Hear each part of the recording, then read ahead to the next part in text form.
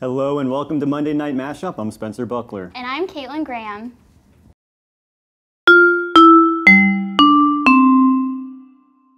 Health officials have confirmed 7 mumps cases at a U.S. Immigration and Customs facility in Houston, Texas. Officials are confident that no one outside of the facility was infected with the disease and are working to provide on-site treatment for the 7 individuals infected. The news follows a recent outbreak of the measles in the Northwest that has at least 44 people infected. Both the mumps and the measles are vaccine-preventable contagious diseases. This Thursday will mark 1 year since a shooter opened fire at Marjory Stoneman Douglas High School, killing 14 students and 3 staff members. One student says that on the anniversary, she plans to visit the grave of her classmate. Another plans to leave Parkland for the day, trying to forget about the shooting altogether. In the evening, the city of Parkland plans to hold a vigil, but for many families of the victims, they say they're going to have to take the day's emotions as they come.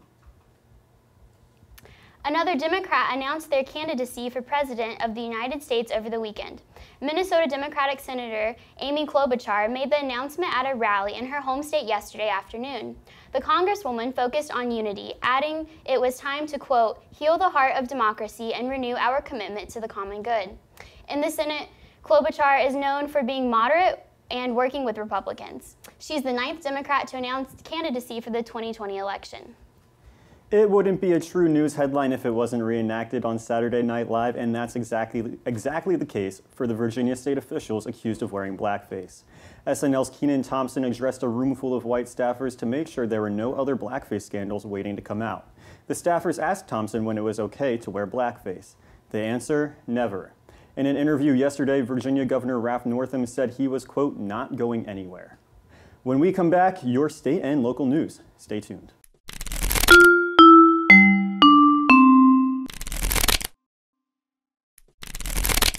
Welcome back to Monday Night Mashup. A Greenville man is dead and a woman is injured after a 911 response turned into an officer-involved shooting yesterday morning. Jermaine Robinson called emergency services claiming to be poisoned. Once first responders came to his aid, Robinson announced that he had a gun and opened fire.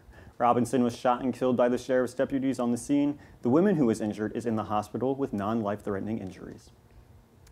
The pastor of a Baptist church in Aiken, South Carolina, has been charged with criminal sexual assault with a high school student. The assault happened at a Dorman High School athletic event on January 22nd.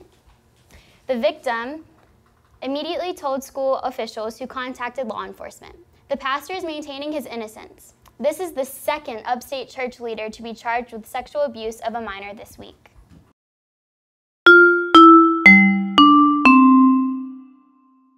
USCPD is looking to phase out the emergency blue light boxes on campus and use an emergency smartphone app instead. The idea arose in a student government senate meeting due to persistent repair issues of the boxes as well as financial difficulties that come with the repair.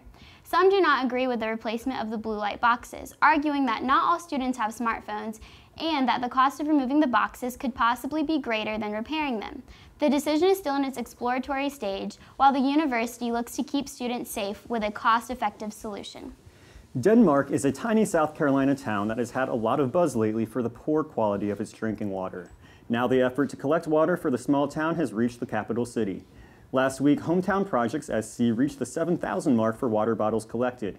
Denmark gained attention last year after reports of discolored, smelly water, which failed a 2018 water system inspection. The water bottle drive continues throughout the week at Segra Park, formerly Communications Park. When we come back, we'll have Weather with Ward. Stay tuned. Welcome back to Monday Night Mashup. Katelyn, I don't know about you, but today when I was going outside, I wasn't sure, do I need my rain jacket, do I not, you know? I know, it was so foggy. I'm really missing the 70-degree weather right about now. Me too. Let's go over to Ward, see if it's coming back at all.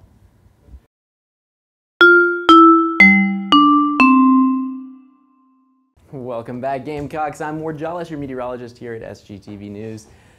Really hope everybody stayed dry out there today. It was a little bit dreary. Unfortunately, we're tracking more rain for your Tuesday. It could be pretty heavy at times, so make sure to keep those rain jackets and umbrellas close. The rain will continue on and off throughout your week. Unfortunately, maybe see it again on Friday.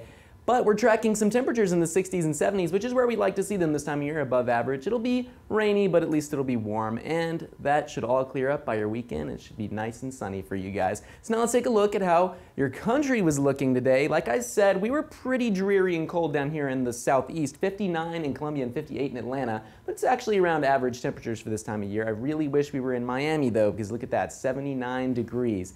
The southwest stayed pretty cold for this time of year, 60 degrees in Phoenix and 61 in Los Angeles. A little bit colder as you went up the coast, 36 up in Seattle. They were seeing a lot of snow yesterday, and it's kind of calming down now though.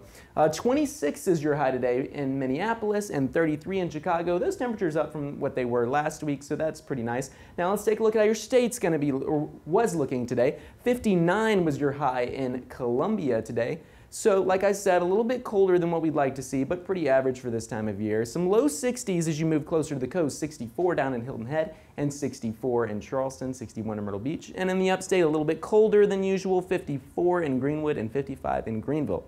Now let's look at how your week will be looking. Like I said, that rain is going to be pretty heavy tomorrow, coming in during the evening and then continuing throughout Wednesday morning, but it should clear up by your Wednesday. 76 is your high for tomorrow, so nice temperatures, but lots of rain.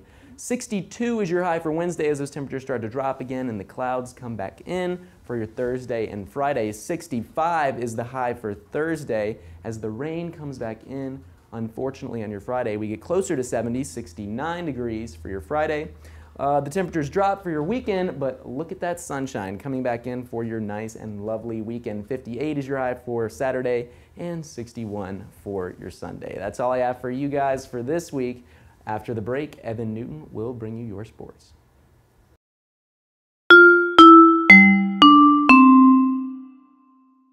Hey Gamecocks, I'm Evan Newton and welcome back to Monday Night Mashup. Tonight, I'll be going over the important win for men's basketball and the launch weekend of a possible new competitor to the NFL. The 14-8 Arkansas Razorbacks face off against the 11-10 Gamecocks here at Colonial Life Arena. The away team started off hot throughout the first half, putting USC at a 4-point deficit at halftime, which grew further into a 13-point gap with only 15 minutes left in the second half. But freshmen Keyshawn Bryant and A.J. Lawson were determined to ensure the home crowd did not leave disappointed. The two sparked a run that put the Gamecocks ahead late in the second half, securing the win and putting USC at 7-3 in SEC play. And meanwhile, in national sports, the AAF debuted this weekend with 8 teams playing across the country. While excitement for the league did not appear to be great, people definitely tuned in to watch the new league. The Saturday games had a higher household rating than the primetime NBA game on ABC. The turnout can most likely be attributed to the way it varies from the NFL, with more transparency in decision-making by the refs, lesser enforcement on the ticky-tack rules that the NFL has, also the fact that it is ongoing while the NFL is undergoing its offseason. You probably should expect to hear more about the AAF in the coming weeks. And the weekend was definitely a fun one for sports fans. And for more coverage on these events, whether USC or national, check out SGTV's Capital City Sports. And with SGTV, I'm Evan Newton, and now back to you guys. Thanks, Evan. That's all we have for you tonight. Make sure you follow us on Twitter at SGTV at USC and at SGTV News 4 to keep up on all things USC. And make sure to tune in Friday morning at 9 for Friday Morning Live. For SGTV News 4, I'm Spencer Buckler. And I'm Katelyn Graham. Have a good night, Carolina. Forever to thee.